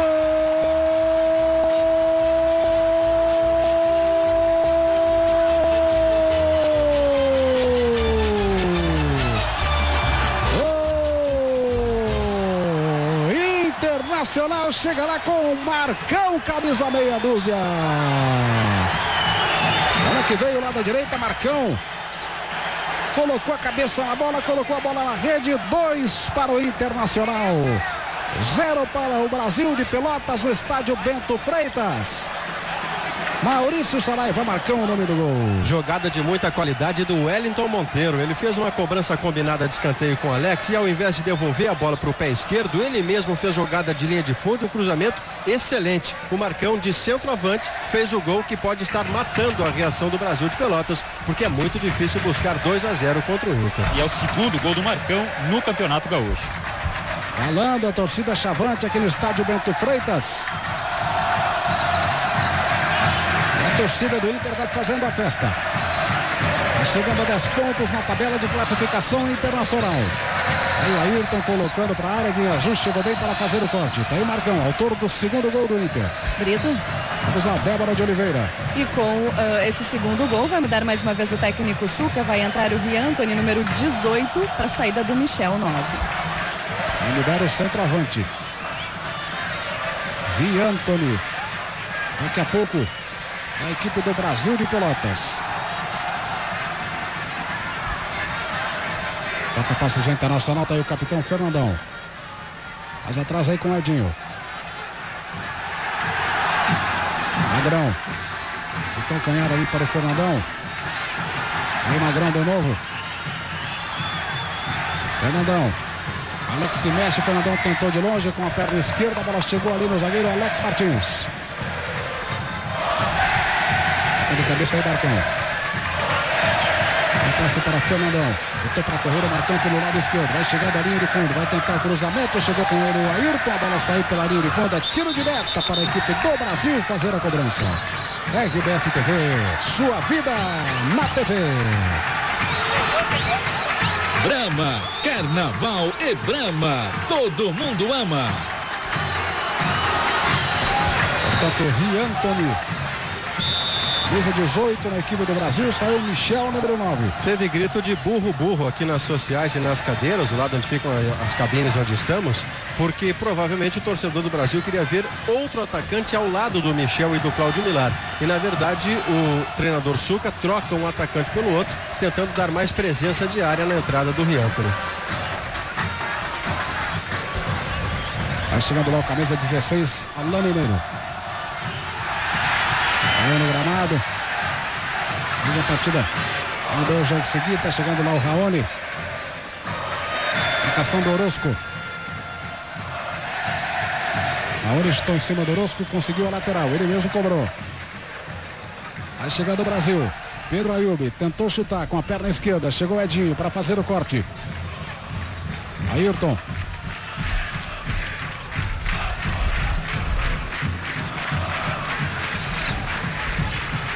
Fernandão começou lá com o Orozco.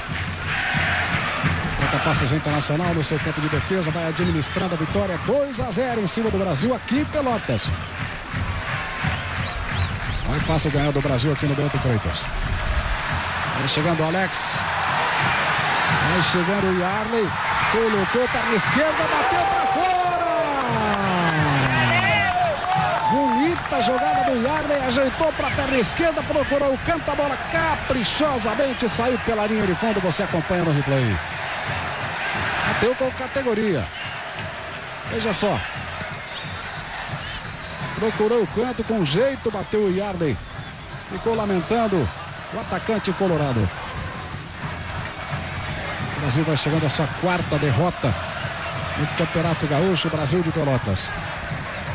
Ganhou de 4-1 do São José, a única vitória do Brasil no campeonato. Aqui no Bento Freitas fez 4-1 no São José de Porto Alegre. Fernandão. Deixou a bola passar, mas vai o Brasil puxando o contra-ataque com o Alain Mineiro. Está chegando o jogador Cláudio Milar. Colocou na frente para o Alain Mineiro. Marcação do Sidney, levou vantagem, atacante do Brasil, bateu fechado, Renan fez a defesa. Para o Inter, Brito, vai sendo uma vitória muito significativa. A primeira no interior do estado, não é a primeira fora de casa, porque o Inter havia vencido o São José, mas o jogo foi em Porto Alegre, então é a primeira vitória no interior do estado do Internacional. Fernandão, o passe errado lá para o Yarley, aí jogando o Alex Martins. Raoni, Cláudio Milar, marcação do Sidney, ainda Cláudio Milar. Mas boa abertura no lateral direito, Ayrton vai deixando para trás o Edinho, já entrou na área, Ayrton, perna direita, soltou a bomba, Renan fez a defesa. Deu forte na bola o Ayrton, Renan esperto, foi lá e pegou. Essa é uma armadilha da qual o Brasil não pode escapar, Brito. Para ele ser perigoso ofensivamente, ele tem que projetar o seu time, projetar o Ayrton, lateral direito, por exemplo, que se foi de novo à frente e obrigou o Renan a essa grande defesa. Ao mesmo tempo, abre espaços que são imensas clareiras por onde o Internacional vai avançando e criando também oportunidades para ampliar o seu 2-0. Não tem como o Brasil escapar disso. Torcida do Internacional grita olé, o Inter vai trocando passes. Alex. Tentou passe lá na frente para o Yarley, foi curto demais, tirou a defesa. Em azul para o Wellington Monteiro, deu o chapéu, vai chegando na frente, tirou dali o Raoni. A falta cometida ali pelo Magrão, ficou sentindo o jogador da equipe do Brasil. Vai para o jogo aí, Thiago Rodrigues, camisa 10, outra vez eu lance para você. Passamos de 19 minutos do segundo tempo de partida aqui no Bento Freitas. 2-0 Internacional. Vai chegando aí com o Sidney. Cruzamento, a bola passou na frente do gol. Yarley chegou um pouquinho atrasado. E não poderia ter concluído essa jogada. Você acompanha no replay. Pedro Ayub. Brito. Vamos lá, Débora. E vem aí a terceira modificação na equipe do Brasil. Flavinho, camisa 14, vai sair o Ayrton 2. Saiu o Ayrton, de boa movimentação na partida já. Vamos para a análise aí do Maurício. Flavinho, portanto, a equipe do Brasil de Pelotas, número 14 em seguida, hein, Maurício? Não vejo por que Ayrton deveria sair. Ele é um dos bons apoiadores do Brasil, um dos bons jogadores de ataque do Brasil de Pelotas, mesmo vindo de trás, vindo da lateral direita. Está cumprindo o papel que lhe foi determinado, apoiar bastante. O problema é que a sua cobertura não está sendo bem feita. Olha o Yarley para o Wellington Monteiro, devolveu para o Yarley, meteu a cabeça na bola, ela tocou no adversário e saiu pela linha de fundo, escanteio para o Inter fazer a cobrança. Olha o Yarley, camisa 10 do Internacional. Não tem muita pressa para cobrar, vai o Alex atravessando o gramado. Para cobrar o escanteio, ficam reclamando os jogadores da equipe do Brasil. Quando vai entrando aí o Flavinho, número 14, para a saída do Ayrton, no time chavante. É Magrão marcado pelo Pedro Ayub. Alex para a cobrança, colocou fechado, chegou ali Carlos Alberto chutando essa bola para frente. Yarley. Fez a proteção, a bola saiu, chegava ali na marcação o jogador Flavinho. Lateral para o Internacional. Passamos dos 21, segundo tempo de partida aqui no Bento Freitas. E o torcedor grita adeus, Suca. Passando pelo Carlos Alberto. E é o futebol, né? O Suca aqui tem presença há vários anos. Está aí o Cláudio Milar, colocou essa bola na frente. Comandando aí a equipe do Brasil. Mas futebol é resultado, né, Maurício? É uma campanha muito abaixo daquilo. Olha aí. Chegando lá o Cláudio Milar. Tirou dali o jogador Edinho, Maurício. É uma campanha muito abaixo daquilo que a direção e os próprios torcedores imaginavam para o Brasil. Vice-campeão da Copa Paulo Rogério Moretti no segundo semestre do ano passado, com um bom time, com uma base, e chega este campeonato e o Brasil com resultados muito decepcionantes. Olha aí. Olha o Fernandão, se livrou da marcação, vai passando por mais um, tocou na bola lá o Regis. Magrão tentou a conclusão da jogada, mas a bola ficou no caminho.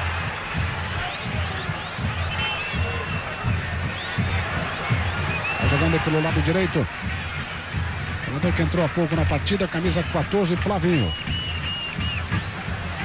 Seu Thiago Rodrigues. Depois da partida disse que não houve nada. Yarley vai chegando. Com ele o Pedro Ayub. Vantagem do Yarley. Pisa na bola aí o atacante do Inter. Viu bem o Alex passando, mas não tem para que fazer o passe. Aí o Alex foi para cima, tentando cavar a falta ali em cima do Carlos Alberto. O juiz da partida disse que não houve nada. Mas o Alex levantou a cabeça, não tinha absolutamente ninguém lá dentro da área.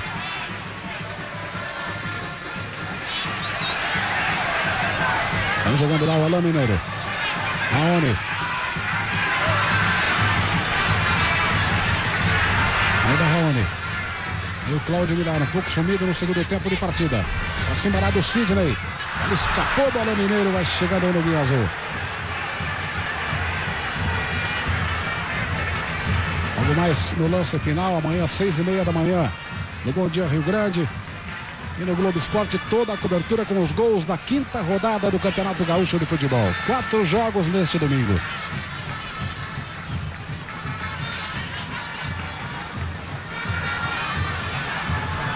Permanece 2-0 Inter de Santa Maria.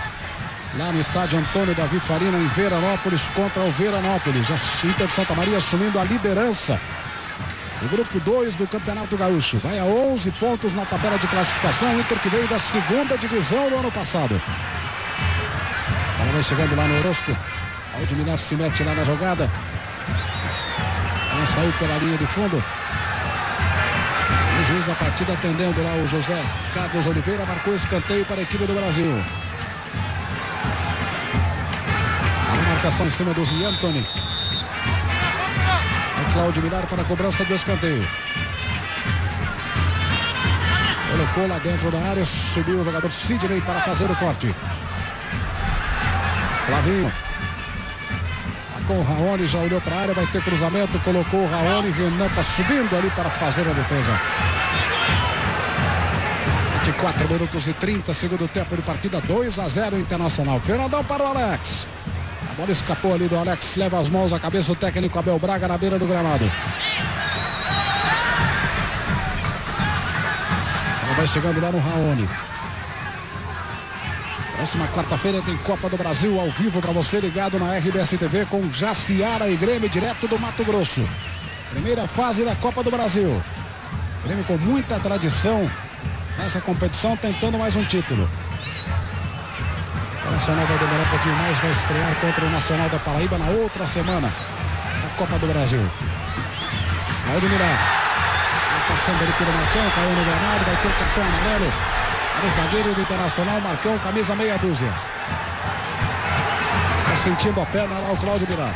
O Internacional vive um momento de alguma desconcentração no jogo. Agora há pouco o Edinho tentou dar um passe para o Marcão, o Marcão foi por dentro, ele deu um passe por fora. Agora o Fernandão tinha a bola dominada e pareceu ter uma certa empáfia daquela bola que é só dele e alguém que está a marcá-lo. E esse alguém tirou a bola dele e o Internacional sofreu um contra-ataque. O Inter está descansado no 2-0 que construiu. Lá Cláudio Bilar para a cobrança da falta. Fica apenas o Alex ali na barreira. Muita gente lá dentro da área. Aí Cláudio Bilar colocou dentro da área. Subiu o Fernandão para fazer o corte. Magrão. É com o Guinha Azul. Na marcação, bola mais atrás aí com o Sidney. Um chutão pra frente. Acabou encontrando o Yarley lá na direita. Se livrou do Pedro Ayub. Lá vem o Yarley, vai pra cima do zagueiro. Colocou pra perna esquerda, bateu, feito!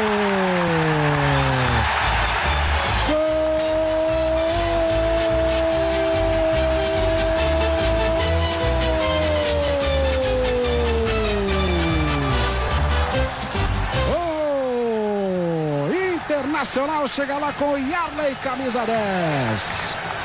Fez tudo sozinho. Passou de viagem pela marcação, ajeitou para a perna esquerda e colocou a bola na rede. Sem chances para o goleiro Rodrigo Silva da equipe do Brasil. 3 para o Internacional, 0 para o Brasil de Pelotas. Maurício Saraiva. Esse é o gol do atacante que tem anos e anos de estrada. Ele divide a bola no alto com o zagueiro, o Yarley é pequenininho e ele conta com a possibilidade da falha do zagueiro. A partir daí, olha aí. Thiago Rodrigues.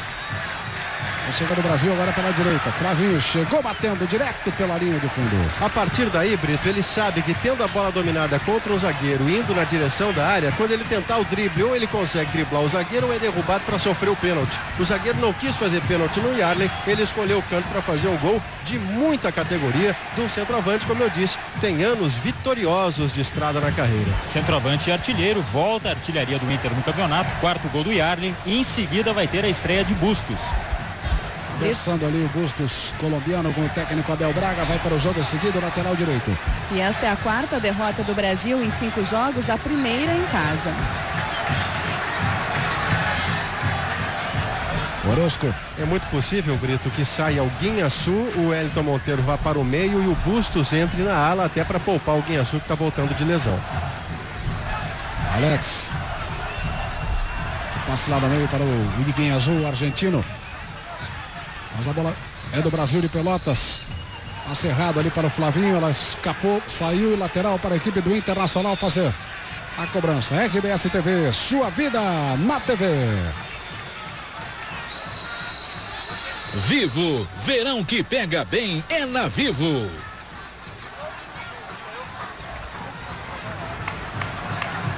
O Internacional tem o melhor ataque do Campeonato Gaúcho, com 11 gols marcados. Vai saindo o Wellington Monteiro para a entrada de Bustos, número 13. E o Guia Azul permanece, Maurício. Faz uma modificação mais conservadora. O Abel tira o Wellington, que fez boa partida no segundo tempo, especialmente para a estreia do Bustos, e a confiança que o Abel tem no Guia Azul explica essa manutenção, né? Mesmo descontado, do jeito que já tem carreira e tem capacidade de administrar o próprio fôlego, o Guia Azul fica mais plantado e é bem provável que resista 90 minutos. Flavinho.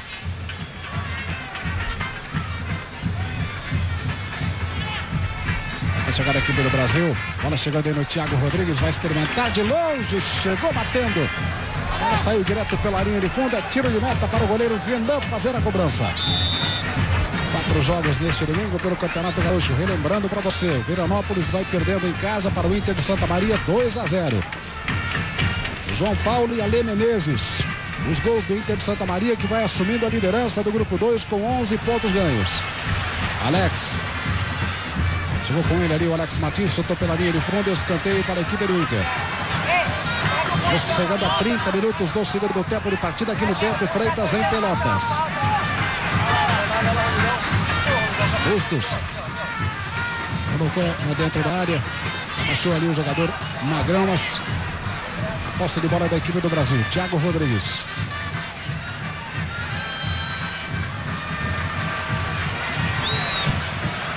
Carlos Alberto inverte a jogada, faz jogada pela esquerda o jogador Raoni. Marcação lá do Bustos. Colombiano titular da seleção do seu país, mas pelo jeito não vai encontrar moleza aí para jogar no time do Internacional. Wellington Monteiro aparece como favorito do técnico Abel Braga. Bustos, que jogou no meio da semana pela seleção colombiana contra o Uruguai, viajou para Porto Alegre juntamente com o Pereira, jogador do Grêmio que estreou ontem. O Bustos não era titular absoluto também no Grêmio. Muita gente não entendia isso do técnico Mano Menezes.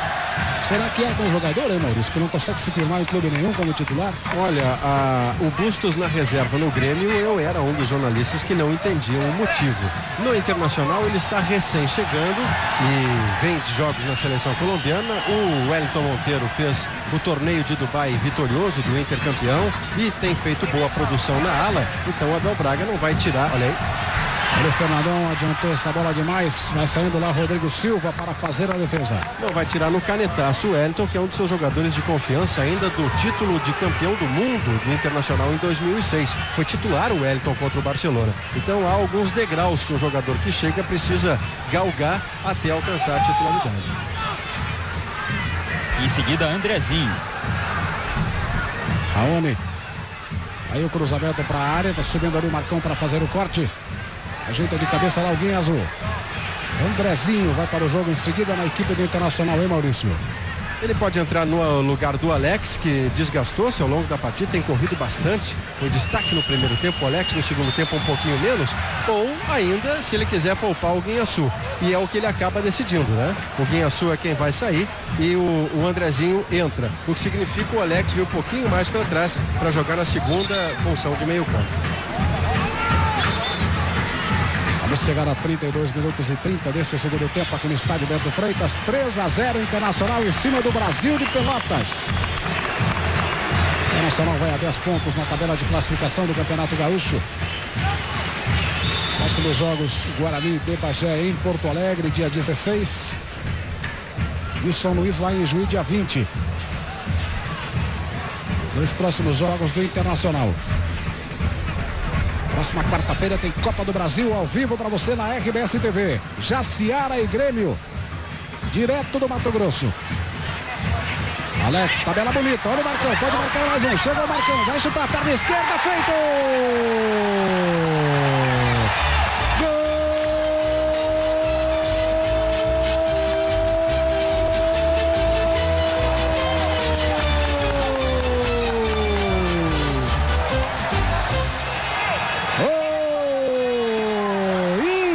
Internacional chega lá. No gol contra do Raoni, me pareceu no chute do Marcão. Bateu forte na bola, Marcão, você acompanha no replay. Bola tocou ali no caminho, 4 para o Internacional, 0 para a equipe do Brasil. Maurício Saraiva. Este é um gol que sela a vitória e a goleada do Internacional e talvez esteja selando também o destino do técnico do Brasil de Pelotas, Suca. Eu não sei se ele resiste a uma goleada desse tamanho dentro de casa. Cabeça lá o Magrão. 4-0 para o Internacional. Show de bola diante do Chavante aqui no estádio Bento Freitas, com grande público no estádio. O técnico Suca, volante importante do futebol gaúcho na década de 80, treinador de várias equipes no interior do Rio Grande do Sul nos últimos anos, comandando aí mais uma vez a equipe do Brasil. Olha o Alex, vai fazendo fila. Ainda Alex, vai ter cruzamento, colocou para a área, vai chegando o Fernandão, ajeitou. Com o peito, mais atrás pro Bustos. Chegou, batendo, feito! Gol!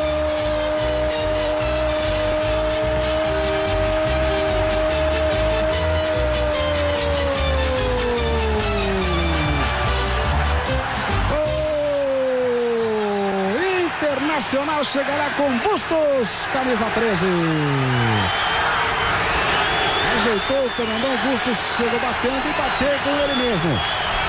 Direto para a rede. 5 para o Internacional, 0 para o Brasil de Pelotas. 35 segundo tempo de partida, Maurício. Esse lance acaba de colocar o Alex, que saiu para a entrada do Gil, numa posição de absoluto destaque no elenco do Inter. Uma jogada emblemática. Ele começa lá atrás, escapando de um rapa, depois adianta demais a bola no vigor e na técnica, dribla o seu marcador já no campo de frente para fazer o cruzamento ao Fernandão, depois a bola para o Bustos e o gol. Alex, mais uma vez, personagem desta imensa goleada do Inter contra o Brasil de Pelotas, castigado e acabado no jogo. O Alex, que já havia sinalizado, estava muito cansado, tinha que sair do jogo, mesmo assim deu um pique, olha, muito grande, por isso foi aplaudido pelo Abel aqui no momento do gol. Que fase do Alex, hein? Impressionante que vem jogando esse jogador do Internacional. E no banco de reservas do Brasil, revolta geral, principalmente por parte dos dirigentes, o técnico Suca em silêncio. Magrão. Aí, Magrão. Mais atrás aí para Marcão. Limpou o campo de defesa para o Orozco. O Sidney pedindo bola lá pela direita. É bom que você diga, né, Brito, que essa goleada não tem culpa do técnico Suca. O Internacional tem muito mais qualidade que o Brasil de Pelotas, faz um segundo tempo excelente e não há o que discutir.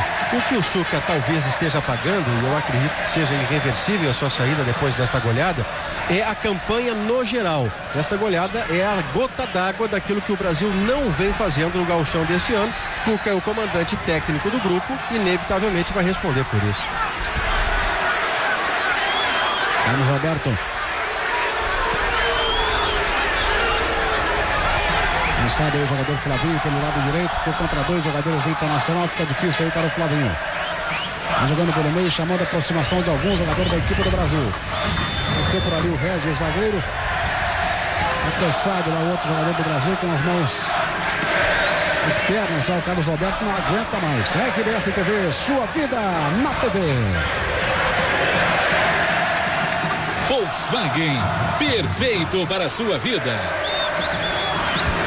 Cansado também o time do Brasil, tá complicado para o time chavante, hein, Maurício? É que no primeiro tempo, Brito, o Brasil de Pelotas, que levou só 1-0, o Brasil teve chances de empatar a partida. Esteve bem perto disso, colocou uma bola na trave, outra passou raspando o poste já, sem goleiro. O Brasil de Pelotas correu muito no primeiro tempo atrás deste empate. Logo no início do segundo tempo levou 2-0 e depois naturalmente sofreu essa goleada. Os jogadores estão desgastados também emocionalmente. Ela vai saindo lá pela linha de fundo. A maior goleada do Campeonato Gaúcho, essa de 5-0 do Internacional em cima do Brasil. O Inter tem o melhor ataque do campeonato com 13 gols marcados. Números do Campeonato Gaúcho. Para você ligado na RBS TV em todo o estado do Rio Grande do Sul e em Santa Catarina. E quarta-feira tem Copa do Brasil em Jaciara e Grêmio, 9h45 da noite. Andrezinho. Aí com o Fernandão. Yarley. Evolução para o Fernandão. Botou para correr o Gil pelo lado esquerdo. O passe foi forte demais. Saiu o Rodrigo Silva para fazer a defesa. O jogador camisa 14, o Flavinho. O Riantoni que apareceu no lance aí também. Aí o Riantoni. O Flavinho. Vendo lá o jogador Thiago Rodrigues. Alain Mineiro. Laudo Milar, tentando a jogada lá dentro da área, colocou mais atrás, mas o jogador Marcão fez o corte. Magrão, veio de graça ali para cima do Cláudio Milar, sofreu a falta marcada pelo juiz da partida. Passamos dos 39 segundo tempo aqui no Bento Freitas em Pelotas. 5 para o Internacional, 0 para a equipe do Brasil. Mesa 18, e Antônio ficou discutindo ali com o Magrão. Jogadores do Brasil certamente irritados, estão levando 5-0 em casa diante de toda essa torcida chavante, fiel e fanática torcida chavante. Olha o Cláudio Vilar. Colocou a bola para a área, mas foi direto nos braços do goleiro, o goleiro Renan do Internacional. Andrezinho. Para o Gil, não há impedimento. Tá aí o Gil, colocou essa bola na frente, chegou batendo direto pela linha de fundo. Agradecendo o passe aí o jogador Gil. Veja como ele colocou essa bola dentro da área. Chegou na pressão o jogador da equipe do Brasil, que acabou tocando a bola pela linha de fundo. Escanteio para o Internacional fazer a cobrança. Vai chegando Bustos ali para cobrar. Olha o Fernandão esperando bola, marcado pelo Alex Martins. Autorizada a cobrança de escanteio. Fernandão marcado lá dentro da área. Ela vai chegando no Gil, ajeitou para a perna esquerda, carimbou o jogador adversário. Ela vai saindo a lateral para o Internacional cobrar. Já passamos dos 40 minutos, segundo tempo de partida aqui no Bento Freitas. RBS TV, sua vida na TV. Casas Bahia, móveis de qualidade com montagem garantida. Andrezinho, o Fernandão, devolução aí para o Andrezinho. Aí camisa 16 do Internacional, colocou na frente no Yarley, voltou no Andrezinho, lá dentro da área. Tentativa com o Gil, mas tirou dali o jogador Pedro Ayub. A falta cometida ali pelo Bustos. Fabrício Neves Correia estava ali pertinho do lance e marcou. Sem muita pressa já o Alex Martins para fazer a cobrança. Está 5-0 para o Internacional em cima do Brasil aqui no Bento Freitas. Vai subindo lá o Orozco para tirar de cabeça. A falta marcada lá em cima do Cláudio Milar, cometida pelo jogador Sidney, que ficou reclamando. Cláudio Milar já ajeita a bola lá para fazer a cobrança. Outra vez aí para você a falta cometida em cima do capitão Cláudio Milar da equipe do Brasil.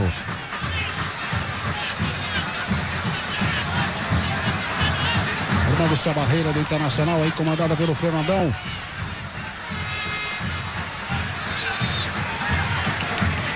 Conversando ali com o juiz da partida,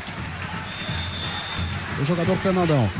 Autorizada a cobrança, vem Cláudio Milar, perna direita na bola, bateu fraco na barreira, voltou para o Riantoni, bateu em cima da marcação, tirou dali o Bustos. Sidney, que estava na jogada, deu um chutão para frente e para a lateral, que vai ser cobrada agora pelo jogador Thiago Rodrigues. Flavinho.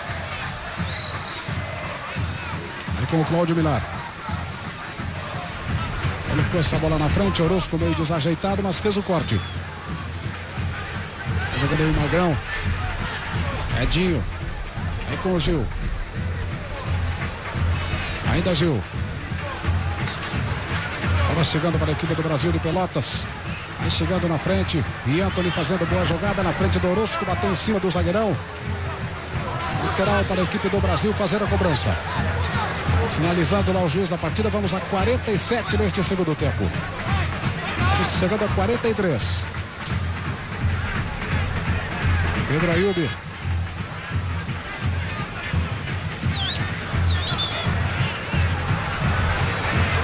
Marcou lá a irregularidade o juiz da partida. Fabrício Neves Correia. Maurício Saraiva, vitória do Inter 5-0.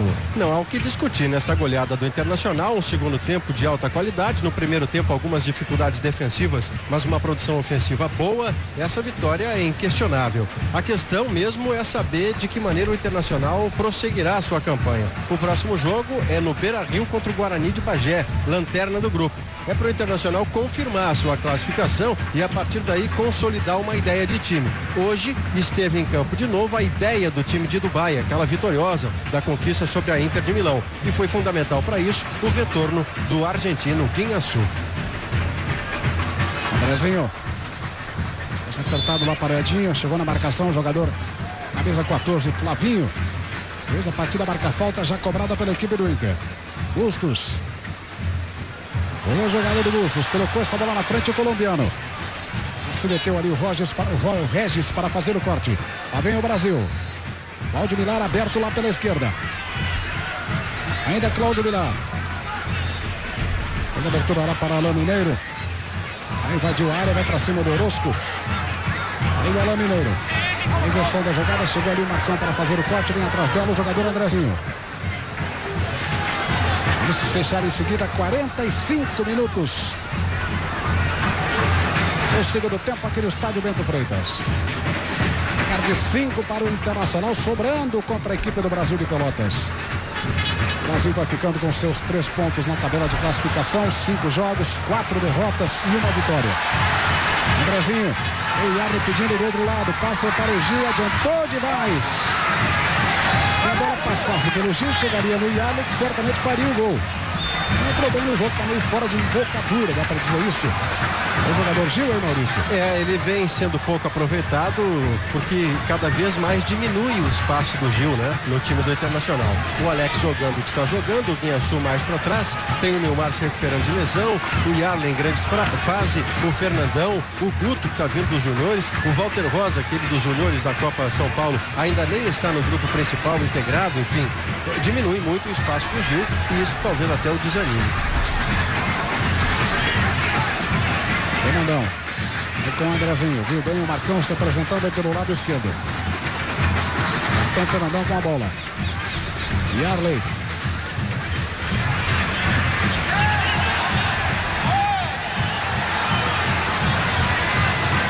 Reclamando lá o Gil lá na frente. A bola vai chegando no jogador da equipe do Brasil. Tá aí o Alain Mineiro. Cláudio Vilar, muito sumido também no segundo tempo de partida. Me parece que faltou perna para o time do Brasil. Cansado no segundo tempo de partida. A falta ali cometida em cima do Thiago Rodrigues, cometida pelo Bustos. O juiz da partida marcou e a falta já foi cobrada. Aí Cláudio Vilar. Vai colocando essa bola na frente. Cláudio Vilar parou diante da marcação do Magrão. Faz abertura na direita. Alain Mineiro. Voltou lá no Cláudio Vilar, junto à linha de fundo. Essa bola me pareceu que já havia saído. E marcou o tiro de meta o juiz da partida, favorecendo a equipe do Internacional. Pediu a bola, me parece lá. Vai dar bronca e o cartão amarelo para o Cláudio Vilar. Vai ser expulso o Cláudio Vilar. Ficou reclamando. Vai ser expulso o capitão da equipe do Brasil de Pelotas. Reclamou lá do Fabrício Neves Correia. Levou o cartão amarelo, continuou reclamando. E vai deixar o gramado Cláudio Vilar. O que mais preocupa o grupo do Brasil é que o próximo adversário é o Inter de Santa Maria, que vem fazendo uma excelente campanha, inclusive liderando o grupo. Cláudio Vilar não pensou no futuro, pensou só nele, no seu destempero, é um jogador experiente, o Brasil depende dele, mas ele não pensou nisso, não agiu corretamente o Cláudio Vilar. Jogador com mais de 100 gols marcados pelo Brasil de Pelotas. Por falar em 100 gols, já passamos dos 100 gols no Campeonato Gaúcho. Termina o jogo no estádio Bento Freitas. 5-0 para o Internacional em cima da equipe do Brasil.